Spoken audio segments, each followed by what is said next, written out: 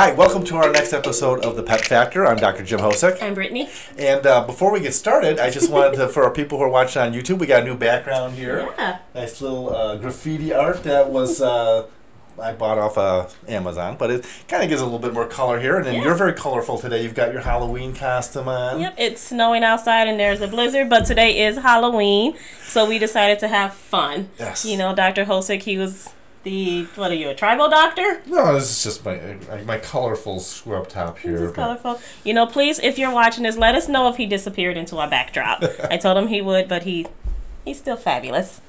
And this week we've got a new wellness topic. We're going to talk about wellness lab tests. Okay.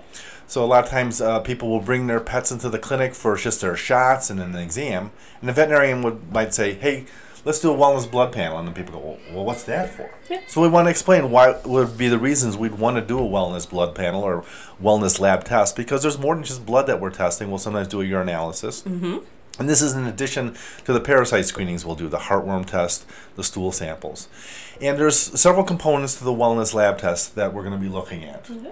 And even though an animal may look healthy, maybe not find anything on the exam, there may be things on the blood test that might be indications of early signs of disease, chronic problems that might be going on that bothering the animal that you're not aware of, or exposure to certain things that are affecting them as well. Well, and people don't think, you know, it's just like when you go to the doctor, you get yearly blood testing and things done like that, and you can go in and you could be completely healthy, but the doctor will still say, let's run blood to make sure everything is normal. Yeah. They want to have your normal, so if something does ever happen, we can compare, you know, what our numbers look like compared to how they were 2 months ago or something like that. Exactly. So it's kind of the same thing. You know, they may look fine, but you can't talk to a kidney and ask how it is. Well, there's two parts to the blood. There's the cells. So we do what's called a complete blood count. And that's looking at the three different types of cells that we have in there. The red blood cells, we're looking for anemia, which is low red blood cells. Polycythemia is the opposite. So that's when you get too many red blood cells. And so there's some diseases that cause that. And sometimes the anemia can be due to immune problems. There's a type of cell, red cell that will appear called a nucleated red blood cell that's associated with lead poisoning. So if we see a lot of those, it might be an indication of the animal's exposure to lead. If we have an anemic animal, we're going to try and find the cause. It can be parasites, it could be bloodborne infections, it could be a bone marrow issue. So it's a good thing to tell. And animals don't necessarily get too sluggish until their packed cell volume or the red cell count gets very low, especially cats. Cats can get quite anemic before they become clinical. The next part is the white blood cells. And there's a bunch of different types of white blood cells we're looking at. But they can be an indication of infection or inflammation. If you have a high number of a certain white cell, particularly lymphocytes, that can be a sign of leukemia. And we've diagnosed animals with leukemia just on routine blood tests. So again, we detect it before they start showing symptoms. You can get a low white cell count or a leukopenia if they're exposed to certain toxins, if something that affects their bone marrow. I've seen very low white cell counts in animals that are fighting a bad infection because all the blood cells are leaving the blood and going into the infection site. The types of white blood cells can tell you a lot too. There's a type of white blood cell called an eosinophil that's often associated with allergies or parasites. We can see a type of cell called a mast cell that usually is associated with mast cell tumors but can be elevated in the blood too in later stages of that disease. So if we're concerned about certain masses, a blood count can help us to distinguish that as well. The third part of the blood is the platelets. Platelets are the little pieces, they're actually full cells or cell fragments that are used to help clot blood, to get the blood to stick together. If they're low, that can indicate that they're being used up or they're being destroyed by the body's immune system. Just like there's immune problems that cause red cells to get low, you can get the platelets go low. Sometimes we might see an animal get little purple splotches on their skin. That can be a sign of that as well. It can also be an indication of a clotting disorder. So if their body has problems clotting or they're clotting too much, it can affect the platelets as well. So that's just one of the things that they're able to tell from this blood count. The next part is the liquid part of the blood, which we use for the blood chemistry. So we call it a serum sample. And that's where we clot out all the blood cells, spin them down, and separate out the serum. And we measure a whole bunch of factors in there. Probably the most common one is the blood sugar. You know, we're going to see for early signs of diabetes. We can detect diabetes long before the animals are clinical and having really severe things. So especially if you have overweight cats, we're going to want to do a blood sugar on them. Dogs that are prone to diabetes, like schnauzers, are another one that would be a good idea to have that done. Kidney function is very easy to evaluate with the blood panel. We're looking at several factors with that, including the phosphorus, the creatinine, the BUN. Usually when those become elevated, it means we've got decreased kidney function, but it can happen if they're very dehydrated. So if we get sick animals, it's not unusual to see that if they're dehydrated. But if you have a well animal that comes in, they're drinking lots of water, and those are elevated, that can tell you we're starting to get into some decreased kidney function. Liver enzymes can tell us that there's been damage to the liver. There's certain other tests that tell us about liver function. Bilirubin levels are an indication of liver function.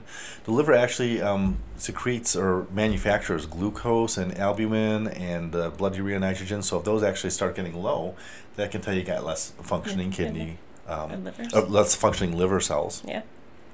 And we've seen animals that have bad teeth, and we do their pre-anesthetic blood panel or wellness panel, their liver enzymes are elevated. So that's just a way to demonstrate to the owners that teeth disease does affect their whole body. Yeah.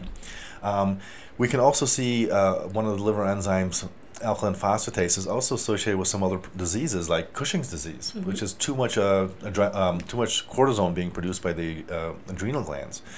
And if that's very elevated, we'll want to follow up with an adrenal function test.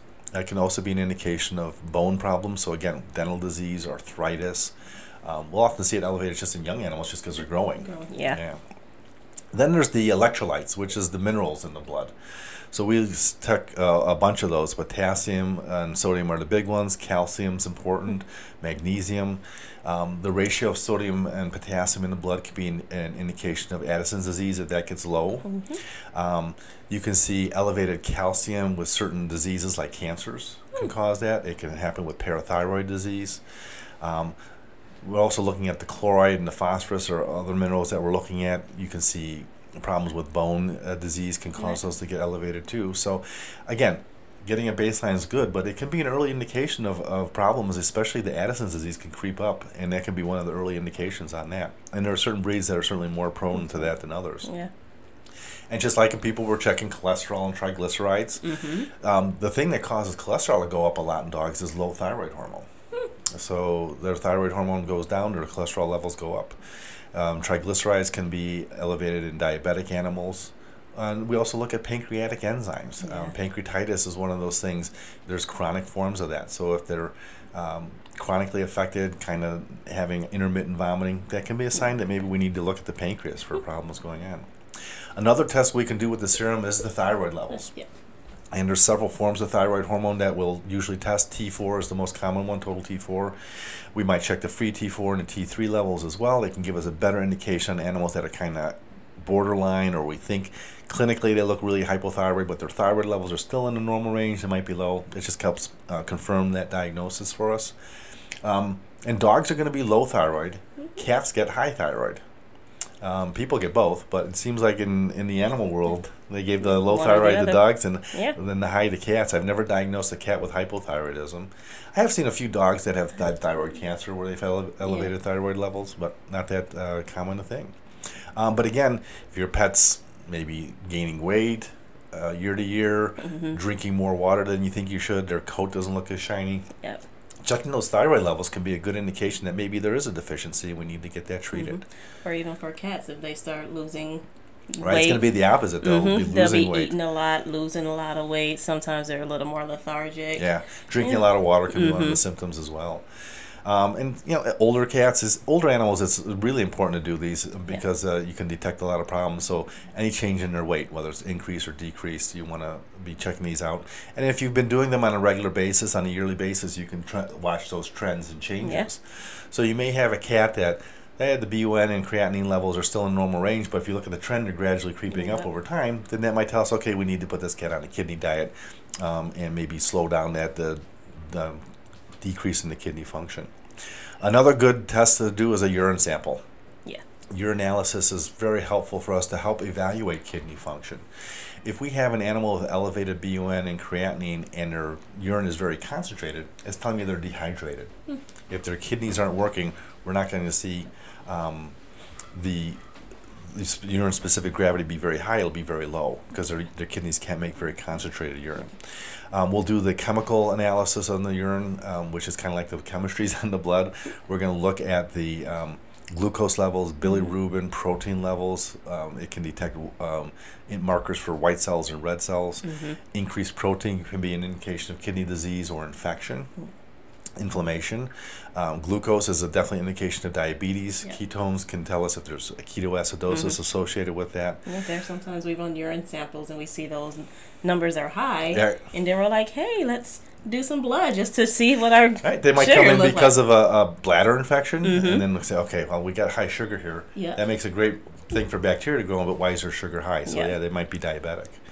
And then we'll look at what's called the sediment. So if you take a urine sample and we spin it in a centrifuge, you get a little bit of solid material, a little pellet that forms. And normally you don't see much of a pellet at all in a normal urine. It should just be kind of liquid with some of these things dissolved in it. But we're looking for crystals. That can be an indication of metabolic problems. We're looking for the cells there as well, white cells, red cells. The ratio of those can tell us whether it's just a little bit of bleeding from doing a cystocentesis or whether it's an actual inflammation or infection. If we can see bacteria, that's helpful. Generally, I'm going to put more weight on bacteria if we get the sample here in the clinic. If someone brings in a urine sample and it's contaminated, we might see lots of bacteria in there. Or it's really like off the floor, Right. It's dirty. There's a type of formation called casts, which form in kidneys. And if they're shedding a lot of those, that can be an indication of kidney failure. Epithelial cells from the bladder wall can sometimes be an indication of cancer. If we see transitional cell epithelial cells in there, that can be an early indication of bladder cancer. So, and then there's actually some parasites that have eggs in the urine. My favorite one, Diactophyma renale. We should do a show on that. The giant kidney worm, Diactophyma renale. They get to be about 3 feet long, and they live in just one kidney, in the right kidney. And how do you get rid of that? They have to surgically remove it. To take the whole kidney? Take the whole kidney. Well, there's not much of the kidney. They eat the kidney out, and they live in the capsule and feed off the blood. There's one female, which is about 3 feet long, and the male is about 8 to 10 inches long, little guy. Yeah, they get it through contaminated fish and stuff. It's very common in the upper north So this Minnesota. Is just animals, or do people get that too? Or? There's been cases in people, but it's primarily the canids, the dogs, the wolves, foxes, things like that. Yeah. All right. So those are the tests that your vet might suggest to do the wellness panel for them. We've got some deals where we get all those tests for really kind of a good price. A lot of times we'll just throw in the heartworm and the tick panel with that as well. So generally it's a good idea to ask your vet, hey, should we be doing wellness on my blood test, my pet, want to know what's going on? It's a good way just to kind of evaluate things and see how they're doing. But if you are seeing any changes in your pet's condition, it's always a good idea to do it. And like I said, having that baseline is very important. So check with your vet, and when you go in for that annual checkup, just like you said, you go to your doctor, they're going to want to do the blood test on you. We would really like to do that too, so we can detect these problems early and treat them more effectively. And don't think it's just like an age-restricted thing too. We have diagnosed, a lot of things in young puppies and kittens too. We've had a puppy that was in kidney failure before. It was a 4-month-old puppy. And the owner just brought it in because she drank a lot, peed a lot, and looked at her blood, kidney failure. You wouldn't think you would see that in a puppy. So don't think just because they're young that, they're excluded from having to do all these testings or things like that. You need to test at any age because they can have anything. And, one of the things we'll talk about at another time when we do our spaying and neutering talk next week, we're going to do a pre-anesthetic lab test too. And those are generally fall into this wellness lab test family, but it's also going to help us decide what's safe for anesthesia and things like that. All right, let's move on to pet health news. Okay. All right, so we've got some really neat stories this week. The first one I want to talk about is a new bill that's passed in the House, in the Congress, that now is making animal cruelty a federal felony. Good. So it's, again, they got the new acronym PACT, the Preventing Animal Cruelty and Torture Act, or PACT Act, and it closes a loophole in previous legislation. Apparently there is this problem with crush videos with animals, which sounds really disgusting. Crush videos? Yes, people would crush animals on my God. Show this on the internet. So that's totally illegal, and now it's a felony, and you can go to jail for a very long time for just having those videos around. The American Veterinary Medical Association President John Howe applauded the legislation. It says the passage of the PACT Act is an important step forward for improving animal welfare, criminalizing the cruel and inhumane act of the animal crushing. And it's in the Senate now, so hopefully they'll pass that soon, and that'll get signed into law, and That's just going to make it a lot harder for people to do those things and get away with them. Good. This is kind of a fun story. So these things always seem to happen in other countries, not the United States. But this was in the United Kingdom. These owners, Leah and Kent Barrett, had a Labrador that was pregnant. They took her to the vet. Okay, and they asked for an ultrasound so they could count how many puppies, know what to expect. The vet said maybe 5 or 6. So they know, typically she might have 8, so they're planning on 8. And, the vet told her typically an hour per puppy is typical for labor, so they're planning on an 8-hour labor. Well, the first 40 minutes, he had 7 puppies. Huh. And they knew at that point that things were probably getting a little crazy. So it was going along pretty well until one of the female dogs kind of got lodged in the birth canal, and she was stuck there for, I think, like 40 minutes. Yeah. And by the time they got her out, she wasn't breathing, wasn't moving, but they were able to revive her. They'd been through this before, so they kind of knew how to do a little CPR and rubbing the tummy and stimulating the puppies. And she's actually doing very well now. They said she's the biggest one of the litter. Oh, they named her Hope. Right. But Beau ended up having 13 puppies. One short of the record for the breed. Or, sorry, 2 short of the record. Actually, 15 of those were born in 2014. So they got some pictures here of all these puppies sitting together. They had to, of course, hand raise some of them because the mom can't nurse that many at once. If they hadn't, she would have lost some, and it's just kind of the survival of the fittest. And the little one, Hope, she probably wouldn't have made it at all if they hadn't been there. But yeah, that's kind of a neat thing. And then they have this little neat fact here at the end of the article. What do you think the largest litter of puppies ever was? We were guessing in the week before. Some people were guessing 16, 20. Yeah. Record is 24, a Neapolitan Mastiff in 2014. That's just crazy. It's crazy. If people had that many I was going to say, I can't imagine a human having 24 children. No. Yeah. Well, but you're only pregnant for 9 weeks, so. That's a trade-off. Again, 24 kids, 9 weeks, but for 18 years as a person? No. If you could kick them out after 4 months, maybe it might be a little bit better. Okay. This is a neat program that I read about. It's from PetSmart, and it's basically it's a program they're funding that funds pets' positive impact on learning. So they have a grant that's going to create 10,000 grants for classrooms for the Pet Care Trust pets, and it provides teachers financial support for the purchase and care of small animals. One of the PetSmart people was saying that pets play a valuable role in children's physical, social, emotional, and cognitive development and can also enrich school curriculum. And they're proud to help even more teachers incorporate pets into the classroom that can stimulate learning and bonding with the animals. I think that's really important for kids to do that because not everyone can have pets at home. No. Well, and then I do know that some schools that do this, they rotate. Some of the kids can take their little pet home for the weekend, so that helps with the responsibility, teaching them how to take care of our pet, and positive about taking care of animals. It's been shown that classroom pets help children learn compassion, empathy, and respect for all living things, as well as reduce stress levels. Yeah. And this was a study funded by the Human Animal Bond Research Institute and the Pet Care Trust. One of the teachers basically said, 5th grade teacher, Michelle Jacobs, she said her students feel a sense of pride knowing they are completely responsible for the care of their dwarf hamster. They see her as an addition to the classroom, and even students who have various emotional, learning, and physical concerns understand she needs love and gentle care from everyone to thrive. She's seen many positive interactions and behavior changes because of this wee little classmate.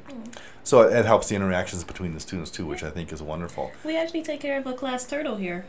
Yeah. Dr. Antonicius, we have a teacher who brings in the class turtle to be taken care of and everything. Important these animals get, and it can help the students learn about the veterinary care that's important too.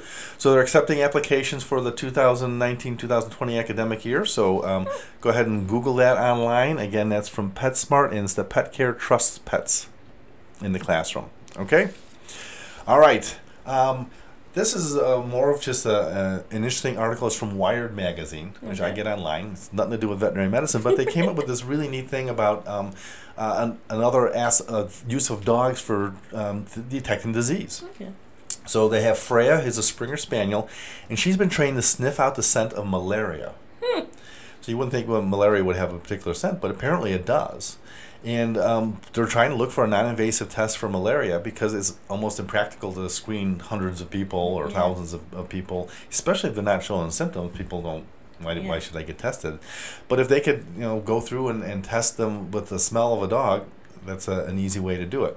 So a team of scientists from the Medical Research Council in Gambia, they visited primary schools with these beige-colored nylon socks, handed them out to the children aged 5 to 14 who wore them overnight.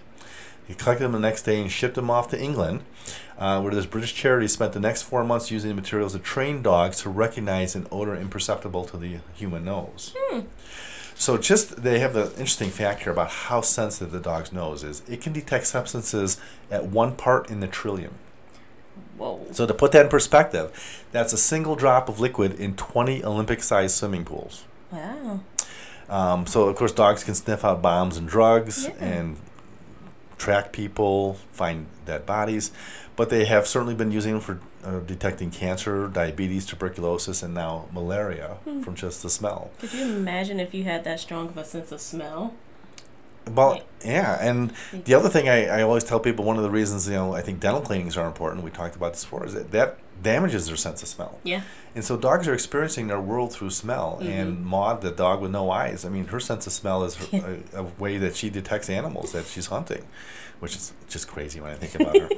So in their double-blind lab test, 2 canines were able to correctly pick out the scent of children infected with malaria parasites 70% of the time, which is actually pretty good. Wow. And they discovered that 30 of the children that they were testing actually were carrying malaria. Ooh. So it's just a proof of concept at this point. The work was funded by the Bill and Melinda Gates Foundation. And they're actually doing another interesting thing to eradicate malaria. They're putting out genetically modified mosquitoes that can't carry the malaria. Huh. So they've edited their genes with this CRISPR virus. And then what they do then is they bump out the normal mosquito population with these. So the mosquitoes are still there for the ecosystem, the animals that eat the mosquitoes, but they're not transmitting disease around. Oh, okay. Pretty clever. And malaria kills 500,000 people a year, mostly children. So the next stage is to see if they can get these dogs to detect these smells under natural conditions with real people.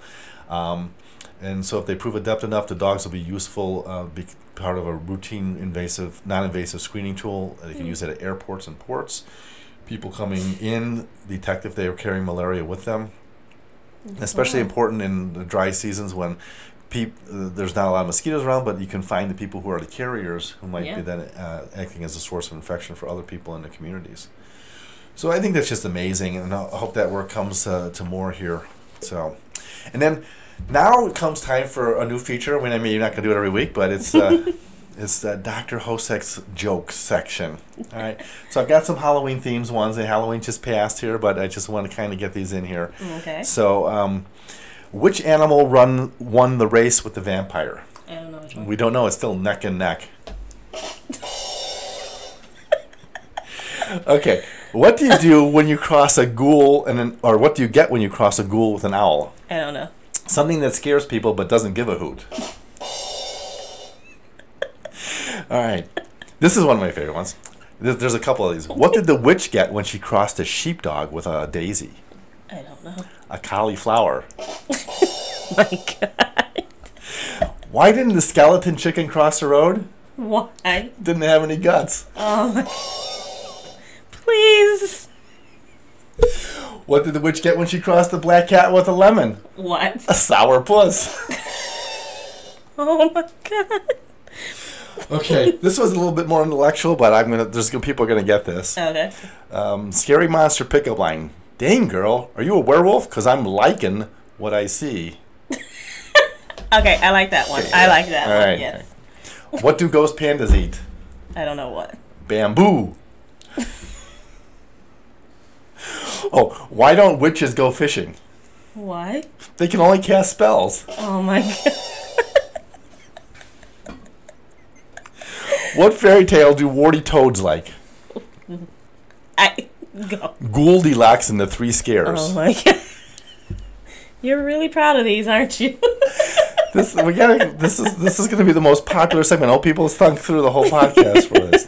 Did you hear about the spider love triangle? No. It was a tangled web. Oh my God. Where do you get honey in the graveyard? What? From zombies. I feel ashamed because I really had to think about that one for a second. All right. What do you call a werewolf that doesn't know he's a werewolf? What? An unaware wolf. Oh my god. All right, here's another. You have to maybe think about this one. The scary animal groan of the day. This is the last one here. Sea monster jokes are cracking me up. Cracking? Get it? I get it. Yes, I get it. All right. Please laugh. He was very proud of those. Let's move on to our case of the week. All right. This is now we're getting serious now. All right. So we're always looking for an interesting case of the week to present to our listeners so they can kind of educate them as to some of the problems that we see, maybe not regularly, but very interesting. So this week was Frida, and Frida I saw last Saturday for a recurrence of a growth. So a couple months ago she had actually had some mammary tumors removed and was spayed at the same time. So she's an older cat. Yes. And one of the things we're going to talk about this more next week when we talk about spaying and neutering, but if you don't have your animal spayed early, it greatly increases their risk for breast tumors. In cats, 90% of the breast tumors we detect are malignant, about 50% in dogs. So when we did the histopathology, looked like we got all the tissue out, but they started to notice this lump in her armpit a couple months later, and they just noticed it for a few days. And I felt it, and I thought, okay, well, maybe it's another area of mammary tissue where the cancer had spread. So we scheduled her for surgery. They wanted to make sure that we went back and got all of it. It actually appeared that this mass was underneath the muscle, so it might have been a lymph node or something invaded one of the vessels and got in there. And again, visibly, I feel like I got it all out. We'll send it off to the lab and get the biopsies back. And Frida's a really good cat. I mean, I understand why they wanted to go ahead and pursue additional surgery and stuff, and the surgery went very well. But it's just scary when you have these cancers and they're very invasive like that. A lot of times we're not doing follow-up chemotherapy with cats. It's just too difficult, not good results with those, especially if you get a biopsy back that says you got a complete excision. And you can have the cancer sitting in the lymph node, and it just doesn't start growing until maybe the other tumor's gone. So hopefully by debulking it, she'll do well. But it's just, I want to make this cautionary tale. If you're debating whether or not to get your dog or cat spayed, get it done. Cancer is a big thing in dogs. You got testicular cancer, prostate cancer. So just get these things done. If you feel any lump on your animal, don't wait. Get it checked out right away. The sooner we can get these and remove them, the better chance we have of getting that cured. The longer you wait, the harder it is for us to remove it, the more of a chance that something could spread if it is malignant.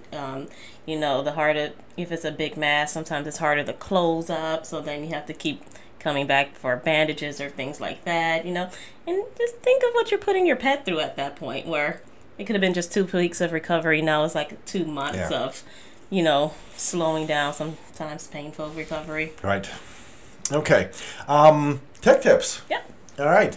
So I asked Brittney what she want to do for tech tips this week. It was snowing outside. It's a like blizzard outside right now. And we got snow coming down. So she said, let's do winter pet care tips. So what do we got? What are the things people need to be aware of here now that it's getting colder and snow's on the ground and all this other stuff going on? Well, most people have to think, you know, yes, your dogs and even cats too, yes, they come with their own insulated coat, but you have to think of their paws and things like that. When it is 20 degrees outside, snow and ice, you don't walk outside barefoot or in flip-flops or things like that. You should think of the same care for your pets. If you're putting on thick socks and boots, you want to put on something for them too.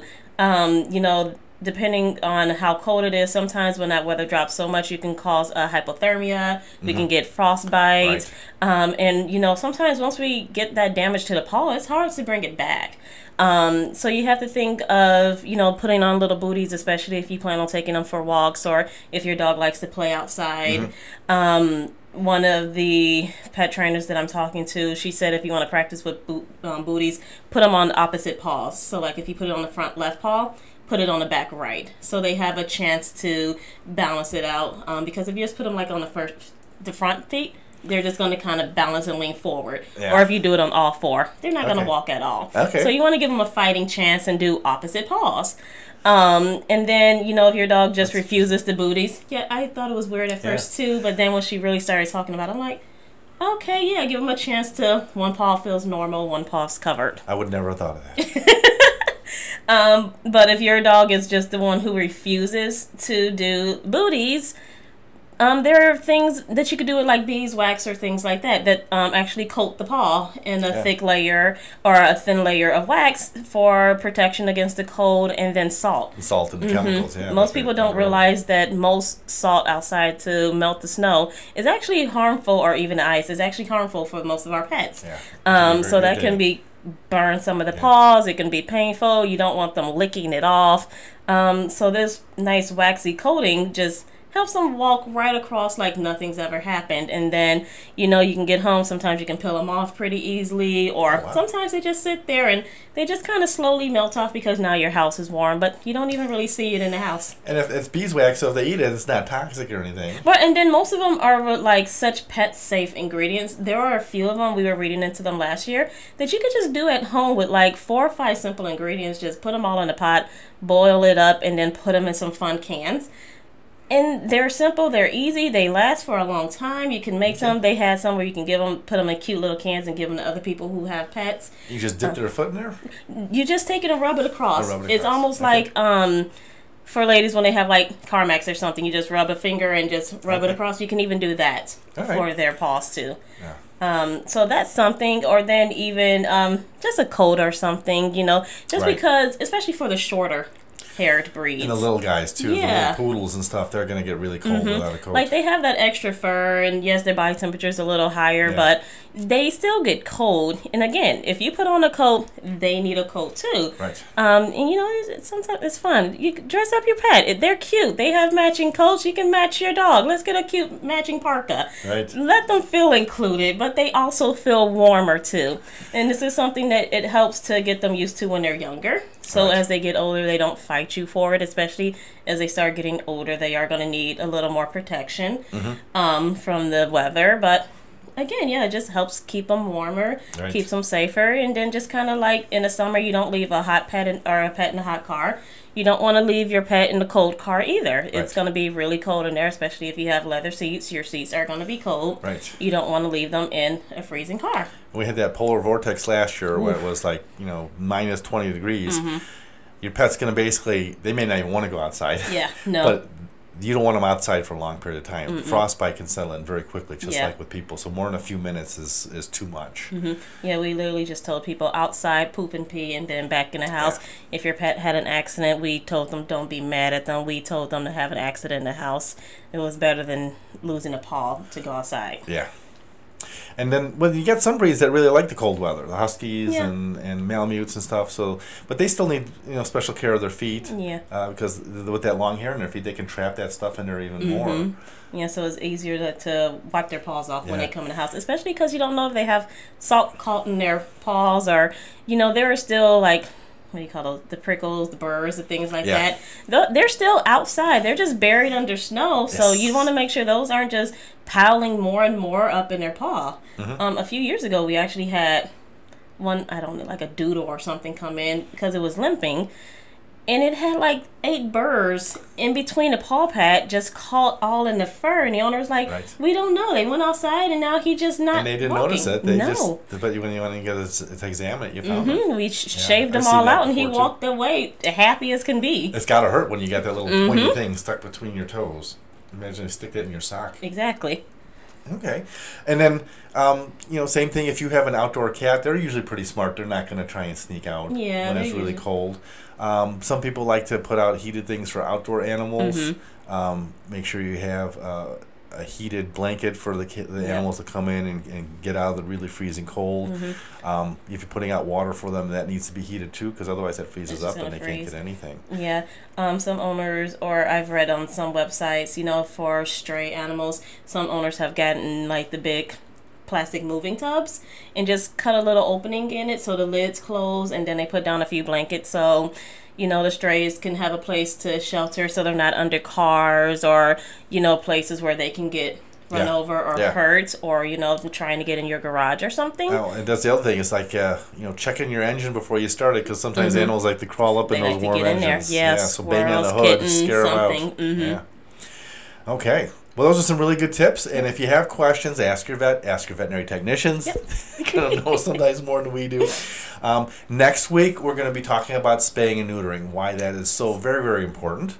We got Spay Neuter Month coming up in February, National Spay Neuter Month. But it's just something when you're getting a pet, you're definitely going to want to consider doing, and we're going to give you the reasons why and what's involved in the procedure for doing it. Yeah. All right, and so that's it for this week. I'm Dr. Jim Hosek. I'm Brittney. See you next week.